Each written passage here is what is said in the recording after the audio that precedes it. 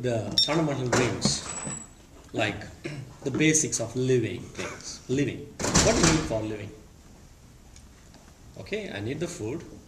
Fundamental, correct? The humanity, like food and a good house and a good environment, and if you have children, the good life to the children.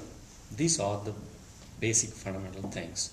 What every human and a family likes or want to have it. So it depends on slightly more than that. This is what occurs the fundamental of human needs.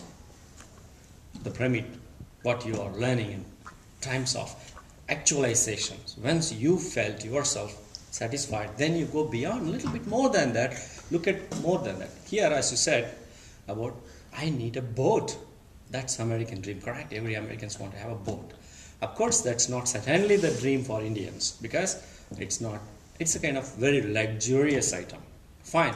Rather than boat, I want to put that money in the bank for my next generation. That is the dream for the American dream. The savings is a dream mostly. So once you have satisfied some level of living, then the next level is going to be more savings. To whom? To the next generation. That is the thought of most of the people in India. With this I end. Thank you. Thank you, Mike. Clap. Clap. Chris, topic for you. Going along with the same thing about success. I think April is going to conduct a bit. She is. We're going to do it again. We're going to do it again. I'm just doing a little preliminary, just so we can, it's basically how you get this group. You talk when it's your turn to talk. You listen when your turn to listen. But if you want to advance your time frame, to getting the confidence in public speaking, you need stage time. And stage time is being up here, at the lectern, podium, whatever you want to call it. And that's basically the bottom line. So what I'm trying to do is just give everybody more stage time. I mean, we can sit around and talk, but really you need to be up here to getting stage time. Okay. So I thought there might be a few more people. I know when the speakers speak, it's good to have a larger audience, and we got plenty of time because this small group.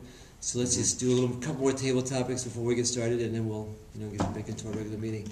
Chris, on the same theme, some people feel that those who win at the game of life collect the most houses, boats, cars, toys.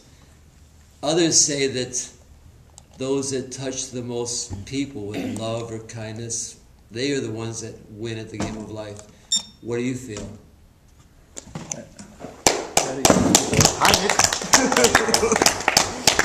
Not working. Clear. I'm down. Do you need help? I know, here I am trying to walk up here, trying to make sure I remember, be on topic and everything, and then you're trying to stop me with the egg timer. I actually agree with the former, that the ones who really succeed at life are the ones that touch the most hearts, the ones that find happiness within themselves rather than through the materials that they purchase and own. And it's all about, it doesn't matter how much money you accumulate, it doesn't matter how much homes you buy, that is not going to truly make you happy. Truly making you happy will be being in love with your wife, having your kids that will, obviously kids' laughter is insane. I watch YouTube videos where all you do is just see them giggling uncontrollably just because paper was ripped. And just hearing that and being around that makes you feel better about yourself. And especially if you're the one that procured that kid, I'm guessing, too. And it's all about